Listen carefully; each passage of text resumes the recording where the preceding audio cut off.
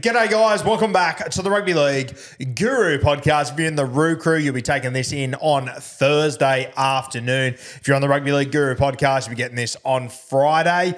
So if you would like to join the Roo crew, get exclusive content and get early content as well, make sure you go and join the Roo crew. The description is in the link. The link is in the description below. That's the sort of gear you come here for. Unreal stuff. Kat, welcome back. We've got a number of news topics to get through today. We do. First of all, one, how are you?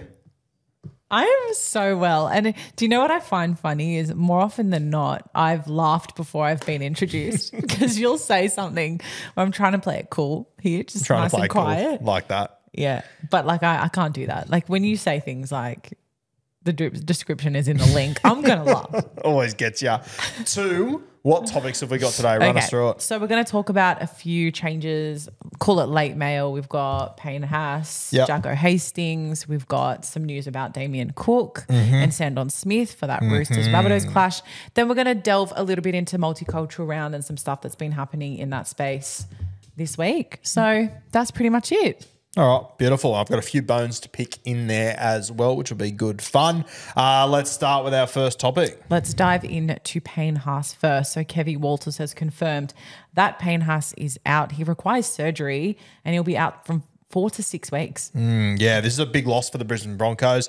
Now, obviously, as I said, if you're listening to the Rugby League Guru podcast, the Broncos and Panthers would have already played by this point. I am expecting the Penrith Panthers to get a win here. Watch that age like milk. But yeah, I think Payne Haas, in no shock to you guys as well, going to be a huge loss over the next few weeks, Kat. And for me, it's compounded because, obviously Tom Flegler's not there as well, and they're sort of waiting for someone to step up into that role. I don't think anyone's really grabbed it in the first 2 weeks. Corey Jensen, he's a very solid footballer, but I'm not sure if he's got that next level that he can go to, like a Tommy Flegler, like a Payne Haas, one of these guys. Xavier Willison, though, he's the guy that actually could. And as I said, you guys will know how many minutes he played in that game by the time you're watching this, unless you're in the Roo crew. He's the guy that I think over the next few weeks are going to be really, really important to the Broncos. I think that the other guys between, Fletcher Baker, Corey Jensen, they're very up and down sort of footballers. They don't have the sort of high ceiling that a guy like Payne Haas does or a guy like Flegler did as well. So I really think Xavier Willison's going to be super important because we don't really know what the Broncos look like without Payne Haas. We've got a glimpse of what they look like without Tommy Flegler, and it definitely isn't as dominant. So without Payne Haas, going to be a massive, massive test. I'm expecting a huge few weeks from Paddy Carrigan. A lot of expectation falls onto his shoulders. I think you'll see him take a lot more carries than what he usually does. I think he's going to have some very, very impressive stat sheets over the next few weeks. But yeah, interesting to see how the Broncos go without him, and I'm just super excited to see Xavier Willison. And how he goes in this side, because they obviously play with the extra hooker on the bench and they're two out-and-out hookers in this team, so it's only a 3-man forward bench. You get a HIA or something, an injury somewhere, all of a sudden it becomes really, really shallow. And you also, you look at Pat Carrigan, obviously played test matches at the end of last year, went all the way to a grand final. He'll play finals this year. He's got an Origin series coming up. You've also got to be careful of his workload as well. So big test for the Brisbane Broncos, obviously compounded with Adam Reynolds being out as well, but Payne Haas missing for a few weeks. It's going to be very, very interesting. You got Panthers and the Broncos obviously coming off the grand final last year. Payne Haas and Fisher Harris look to be missing for a few weeks, the two alphas in those packs. It's going to be very interesting to see how they go, but also who steps up into their place. We know Mose Leota is going to be the guy for Penrith, but Brisbane, I want to see who the other guy is. It's going to be really interesting. Yeah, to quote you, I hope whoever it is has big feet because they're big shoes to fill. Big feet, big shoes. We'll leave it at that. But yeah, some big shoes to fill up there at Brisbane. They've got a couple of clown feet up there in Payne Haas's shoes and Adam Reynolds' shoes. So interesting to see how it goes. What's next? All right. Well, this is one I think that you are quite close to as well. This is a story that you're quite close to because you know Jackson Hastings quite well. And we know that he was on the bench for this clash, replaced by Jack Cogger, and it's made a bit of headlines, right? I guess this news around him apparently saying that he wasn't willing to train with the New South Wales Cup team, and then Adam O'Brien has come out and said that is not what transpired. That's not the case with Jacko Hastings, but I'm going to throw it to you to kind of delve into it in a bit more detail. Yeah, and obviously off the bat, Jacko's obviously a mate of mine. But I think regardless of that or not, I do think it's really shit form by some media outlets that obviously heard a rumour, didn't get it confirmed. And to be perfectly honest with you, it wouldn't have been all that hard to confirm whether the New South Wales Cup Knights actually had training that day or not. That's what shits me. And I guarantee you, Kat, and I said this to you yesterday, if it was Phoenix Crossland that went home, media outlets, they know that doesn't sell stories. They know that's not going to get clicks. They know that Jacko will. Jacko obviously has had his downfalls in the early parts of his career and, he's had his fuck-ups. He carried on like a bit of a dickhead. Not my words, they're Jacko's words. He'll be the first one to tell you that. Go and listen to any interview Jacko has done over the last couple of years. He'll tell you that when he was young, he was cocky, he was full of himself. He's grown and learned a lot in that time. And, if you don't want to take anyone else's word, take mine. He is a good fella. He is not what you hear from certain personalities in the media that hold a grudge. He is a fantastic guy. He is the last guy in the world that would say, I'm not going to training, fuck that. 18-year-old Jackson probably would have done that, to be honest with you. And I think Jacko would admit that as well. But he's learned a lot. He is a completely different guy. I think it was last Thursday, Kat, we were sitting in there. He rang me. We spoke for about 5 or 10 minutes. He FaceTimed you. Even just from your small interaction last week, does he come across as a guy that's going to spit the dummy and not go to training? Not at all. No, and I think he's showing real signs of leadership. He's very supportive of the emerging players, the younger guys. Any questions that you have about those younger ones, he's always happy to answer and kind of, it shows that he's very supportive. And I can't imagine this same guy saying, no, I'm not willing to train with the New South Wales Cup team. They didn't even have training that day. Yeah. I mean, this is what shits me with some media outlets and the way they go about things like that. That can really tarnish all the work he's done over the last few years. And, not only was it like a miscommunication, it was just a flat out lie. Yeah. Like if you're going to publish something like that, just shit can someone like that, you best do your research and make sure you're at least in the fucking ballpark of being correct instead of just making it up. Because I'll tell you what I noticed, Kat, a lot of outlets shared that story, shared essentially made up quotes that he refused to go to training. Did you see how many posted articles and stories about how, oh no, we didn't do our job, we were completely wrong? I'll give you the hot tip, none of them did. Yeah. Which is what shits me an absolute stack. And you might sit at home and say, oh, it's because you're mates with him. It just shouldn't be that way. No, I don't think this isn't just a Jacko Hastings thing. This is something that I feel comes up a lot. You do not like any news articles that are out there to slander a player for no good reason. When the stories are misinterpreted or misunderstood, there can be a really bad ripple effect on that player. The mental health issues that we see for a lot of these guys. And I'm reading an article here, and this whole original story about him not wanting to show up to training or leaving training early, all of that is still here. It's not been erased. So I think he has often been the scapegoat because of his history, like you said. And those things, it's true. Sometimes our mistakes follow us around, and we've got to do a little bit more to kind of change our reputation and whatnot, but it is definitely unfair.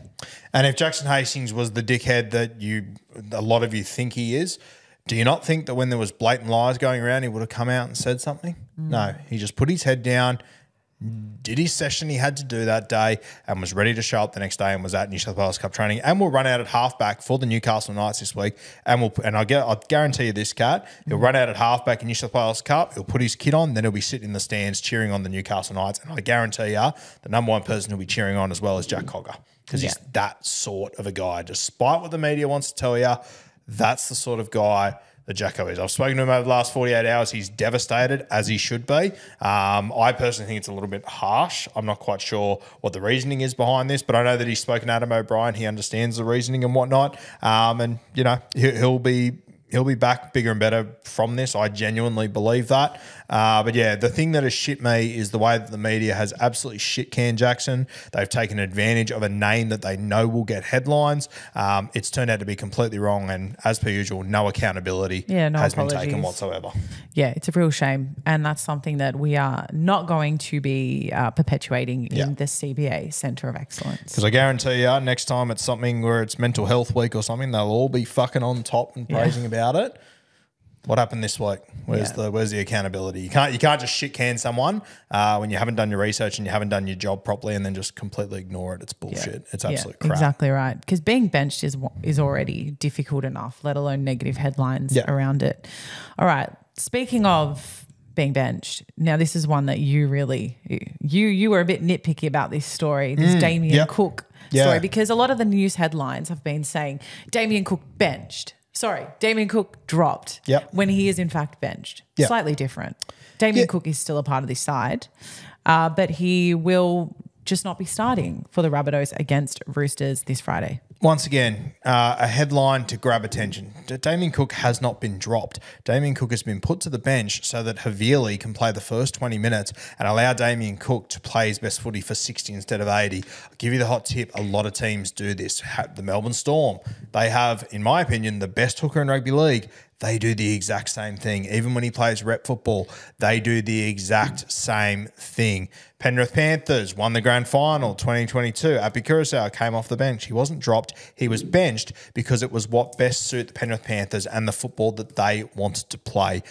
Saying the article and the headlines, which have been on a few media outlets, unfortunately, saying Damien Cook's been dropped is complete and utter bullshit. And I personally think that people out there would appreciate more explaining the process of why this would be happening and understanding the football side of it instead of just going for the headline of a player of Damien Cook's stature being dropped, because it just isn't true. And I've got to wonder, Kat, if South Sydney weren't in the headlines right now and they weren't the team that was grabbing all the media headlines, would they have worded it like this? It's a valid point that you make. I also think the funny thing is it's just a strategy play. 100%. And resting a key player early in the game and having them for the second half, or having them, for the 40 minutes that you need them, versus having them for the first 40 minutes or the first 35 minutes, whatever it is. This is just a strategy play. It's hilarious when you read into it as though Cookie is like losing his position in South Sydney Rabbitohs, when in fact they're kind of making it helps more suited to where he's at in his career. Yeah. And, yes, where he's more suited at his career, but I actually think Damien Cook would have been better doing this the entire time. And you got a guy like Havili who can play 9 and then can be used as a middle forward later. You have a look at Damien Cook's stats every single week. It's 50 tackles and about 4 to 6 missed tackles usually. And the vast majority of those missed tackles come in the last 20-odd minutes when Damien Cook's arse is falling out the back because he's done so much work throughout the game. And keen South Sydney fans, you'll be able to address that in a number of big games over the last few years. It's actually been Damien Cook's defense at the back end that has cost you at times, just because he's had to work so fucking hard. I remember the prelim a couple of years ago where Josh Papali'i ran over him at the very back end of the game to end your season there. It's happened on a few occasions. And personally, I don't think that's Damien Cook's fault. I think that if you've got a guy like Havili, you should start with them and bring Cook off the bench. I think it makes complete sense. We see Queensland do it in State of Origin. We've seen New South Wales do it. We've seen the Premiers do it over the last few years. I think this is a really good play by South Sydney. Supercoach-wise and all that, it's probably not ideal for us. But what you might find is that you get a fresh Damien Cook coming on after 20 minutes when the train crash period is over. Fresh, eyes up, getting on the front foot. This could be a masterstroke by JD, who obviously doesn't have many fans at the moment. But I really like this decision. I think it makes sense. The days of being benched is a bad thing and the shit players are on the bench is just complete and utter bullshit, and it has been for quite some time. You have a look at teams like Parramatta. They've got one of the best front rowers in the game, Junior, who's also their captain. They bring him off the bench because it makes sense. You get to square up at key moments of the game when fellas come on.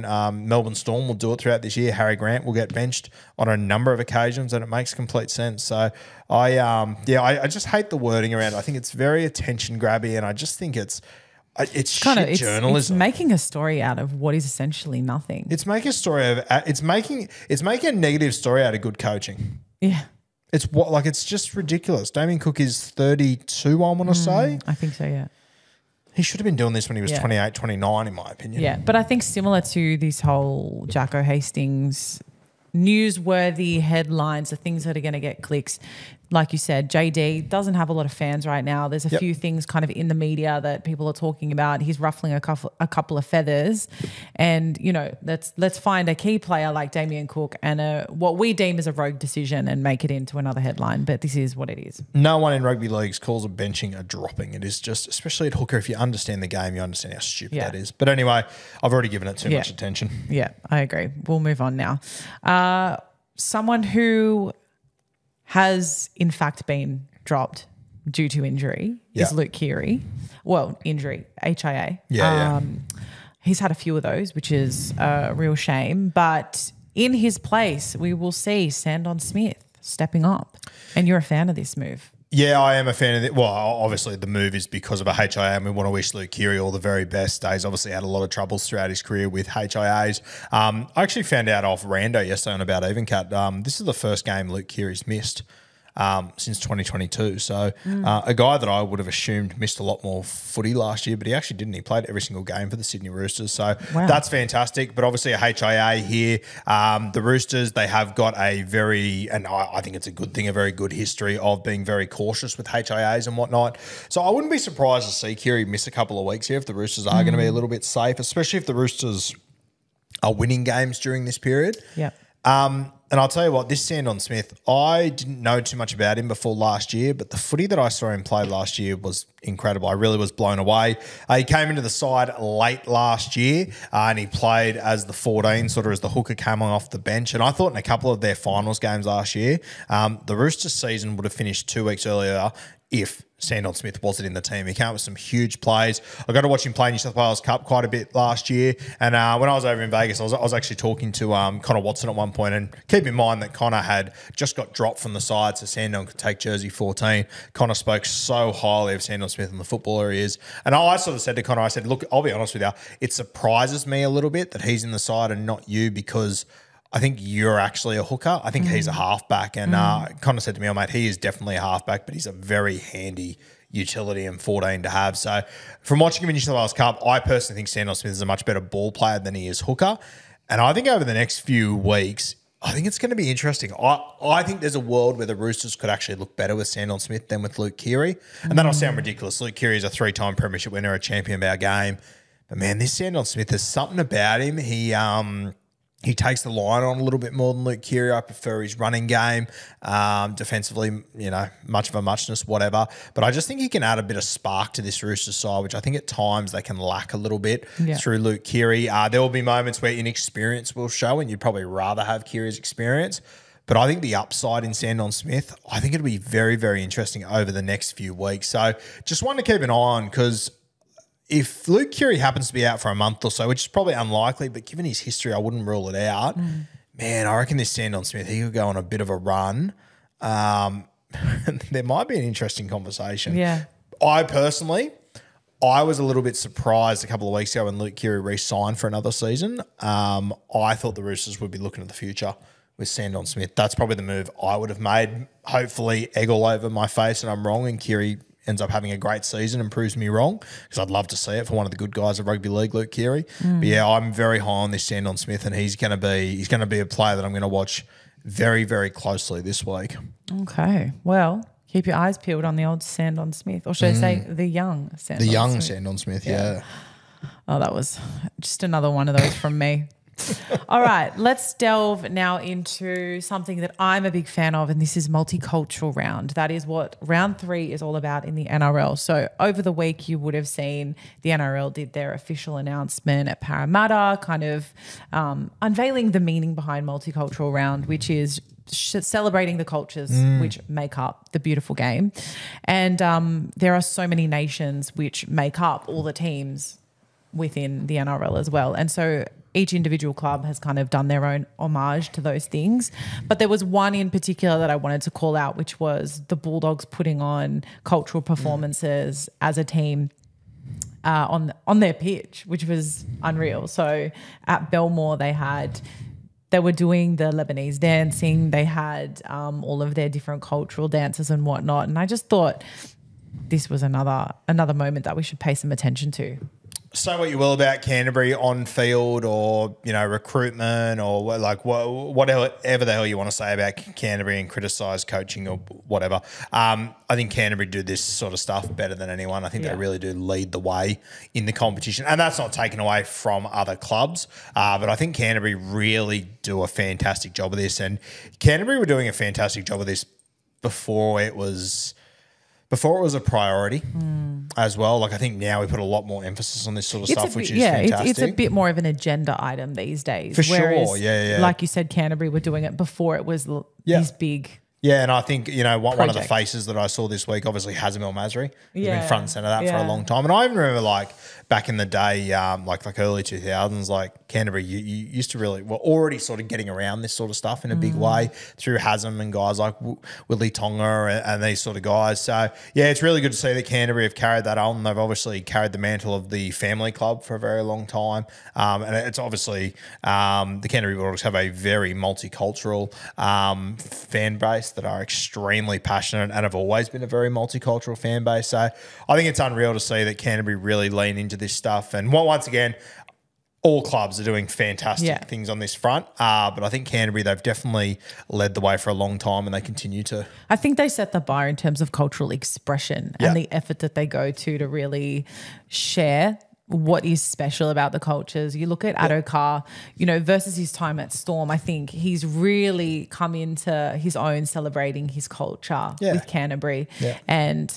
I think that's important because it's important for the generation of younger Aboriginal it's girls and boys who kind of see what he's doing and think I can achieve that too because I'm proud of my culture, he's proud of his culture. But as a Lebanese person, there's always going to be a soft spot for Canterbury because you go to a game, it's Lebanese drums. Yep. There's no denying the influence that certain Lebanese players have had on that club. But then when you look at them now, there's so many emerging names that are Arab and it means a lot. I think it's important and the team itself actually reflects a lot of the fan base, which is really cool. I know that our great mate Tony Hyack, who's the head honcho over there at Blue Wealth Property. I know that I hear it in his voice just how much pride he takes in Jacob Kiraz for the Canterbury Bulldogs and just how tough and hard he plays week in, week out, the same as Hazemel Masri years ago.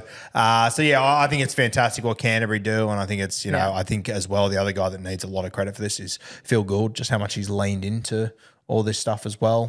Because, Phil Gould comes from another time in rugby league where things are very different. I think Phil deserves a lot of praise for his approach, and I think you can see a similar situation over at the Penrith Panthers too, which he obviously had a hand in. So shout out to him. But some fantastic things going on this week on that front. And I think you're going to mention some other clubs with posts and stuff. And something's playing on my Something's laptop. playing. What's doing? Well, speaking of the multicultural round, Artie Sevilla has unveiled these beautiful boots that are a collaboration with ASICS. I'll pop a photo right here for you. But, I mean, you sent these to me, so I know you're a fan. But is this not just such a beautiful piece that they've created? Yeah, it's unreal. I love it. And look, I obviously, my culture doesn't go all that much deeper than just being Australian. So it's hard for me to really speak about the cultural significance of it, of like what it represents and everything. But man, if you go and have a look at Artie Surveyor's page, once Kat stops throwing things around and flipping tables as she does, if you go and have a look at his page, he's actually had a collab with ASICS and with the New Zealand Warriors too, which I love to see. And you can just see the passion that the Warriors boys have for what he's done there. Man, he's doing some special things, Artie Sava. Like I don't follow Union all that closely, but man, the impact he's having on the field, but also off the field is just unbelievable, which is great to see. And to see, I do, I know a lot of league people hate Union, but I love crossovers like this. Yeah. And I think it should be the way to go about it. I think culturally too, to speak to culture, the union in New Zealand and whatever is obviously such a big sport. And then so is the WAS and league. And so there's a lot of crossover. There's a lot of connection between the players. And all you have to do is go through one of Artie's videos to see how many league guys are commenting and interacting with his stuff. 100%. he's a voice to those guys as well. And to your point around what he's doing in the game, his openness about mental health, his content creation, and I guess he's very transparent and vulnerable with his what he's willing to share online. Yeah. And I think that stuff's important too. You don't see a whole lot of that. Yeah, and as I said, I don't follow Union too closely, but him, whenever I hear him on podcasts or, occasionally he does some stuff with Ice around the corner here and stuff, like always very impressive. Just the way he carries himself, just his perspective on things, the way that he approaches things, a very, very impressive human being, and great to see him getting involved with this sort of stuff. And I think it's only going to evolve as we move into the future. Like we've seen other, a lot of the Indigenous boys in the NRL quite often have like boots that have been painted. And I know that down at Hello Sport, they actually brought one of Josh Addo-Carr's boots that has and it's cool to hold and look at. Like just so much goes into it, and it just tells such an amazing story. And like rugby league, probably 40, 50 years ago, the idea of like multicultural round or something like that would just seem like it was from another planet. Yeah. But now I'm so glad that it's just so normalized. It's just such not an average thing, but it's just an expected thing now that we appreciate this sort of stuff, which I think is such a positive, and I think it's only going to grow, and our game's only going to become more and more multicultural as time goes on as well, which is unreal. Yeah, I agree. I think you summed it up perfectly, and we've got a great younger generation of players coming through that represent so many different cultures, and that's the future of the game, like you said. So good stuff from ASICs. Yeah, love that. Absolutely unreal. So, going to be a really exciting round, this one. I'm sure that there'll be, plenty of clubs will be doing plenty of things and whatnot. The last thing I just wanted to touch on, Kat, and I just thought about it then. I actually didn't even think about this until I saw it the other day. But, we spoke about Tommy Gilbert the other day. Yeah. Have you heard about this? Do you know what I'm going to say? I don't know where cool. this is going. So I didn't even realise this, and I was at the game the other day, didn't notice it, and I actually saw it on social media last night, got it sent to me. Because Tommy Gilbert's had such a tough run with injury and it's been so brutal, everything he's been through. The Dolphins actually have TG13 on their jersey now. I actually did see Yeah, which I think is really cool. I think that's unreal to appreciate how much of a tough time a player's had. And, when we're on the KO live stream, I actually can't remember if it was on the live stream when we were talking to Ray Stone after, but when we brought up Tom Gilbert, like poor old Ray Stone, like you could just tell how devastated he was for him and how much he means to that team. So I thought that was just a nice little touch by the Dolphins who, from getting up there the other day and just experiencing their club and their community, boy, they're ticking a lot of boxes up there. Yeah, isn't that nice? Ooh, you didn't see that because I hadn't changed the camera yet, but I just hit myself with a microphone. Guys, Kat just wore a left jab from a microphone. I'm my own worst enemy when it comes to injuries, just for the record. And also I've knocked Tommy Turbo down twice, and I don't know if it's a bad omen. Anyway, moving on. I think, yes, 100%. They're a new club. They can learn from the mistakes of the clubs in the past. Yep. We say new club. You know what I'm saying. Yep. This particular team, it represents something very new in the NRL. They have the opportunity to, set the bar for what a club should be doing in these spaces. Yeah, I'll tell you what, if I was a new club coming into the NRL, which I'm sure there will be over the next few years, like you're obviously going to be compared to the Dolphins, and man, they've set the bar high. It all started at the top with Bennett. Yeah, it all started with Waynos and all the players they've recruited and everything, and all the things I've had go against them as well. And it's been very, very impressive. So shout out to the Dolphins. That'll do us, Kathmandu. That is it, guys. Multicultural round this weekend. So many good games. We did our tips on the Roo Crew, so definitely go check those out if you want to see who we think. Yeah. Obviously, the Roo Crew guys absolutely flying the Guru Patreon. So if you would like to come and join the Roo Crew, stack of content during the week, but also just over the weekend, I just essentially vomit all my thoughts in there from every single game. The amount of times I look over and he's like, hold on, I'm just doing something for the Roo Crew. Like, how much are you doing? It's $8 a month, $2 a week. And I mean, if you can go in there and have a look at the amount of content that's in there and tell me that you're not getting worthwhile, I'll show you a liar. There is just so much content in there. It is incredible. You have a look. I think we're 2 weeks in, and there's 70 different bits of content in there between videos, between podcasts, between just a couple of random posts here and there, a couple of videos from just around the studio, a little bit of behind the scenes sort of stuff. Yeah. Bit of BTS. And then, of course, we're going to have some stats dropping in there very soon as well, which I think for you Supercoach players is going to excite you a lot. You're not going to want to miss that. I think it's going to be a must-have for all Supercoach players. So stay tuned there, Roo Crew. The link is in the description if you want to check it out. My advice, jump in there, check it out for a couple of days. If it's not for you, so be it. Hit the frog and toad. But I guarantee you, if you're a footy nerd, which if you're watching the Rugby League Guru podcast, I can almost guarantee that you are. Yeah. It's going to be the place for you, I think, Kat. And if you do decide to leave, we are notified. Yeah, we're notified. We do get the name of the person. We've got a hit who's list. left, and there's no reasoning. So you might hear from me. I'm like the guy in Billy Madison with the list of names, and as they're going, I'm putting the lipstick through them. Exactly. Coming for all of you. Watch yourselves. All right, that'll do us. Thank you for joining us once again, legends. Enjoy your weekend of footy, and we will see you on the Rapid Review brought to you by Grilled. Remember, it is Mad Monday on Monday. So if your team wins this weekend, you can go in and get yourself a 2-for-1 burger. If you've joined the Relish loyalty group with Grilled, we'll actually put that link in this description as well if people want to sign up to get themselves ready for that. But yeah, we'll see you on Monday, legends. Cheers. Bye, guys.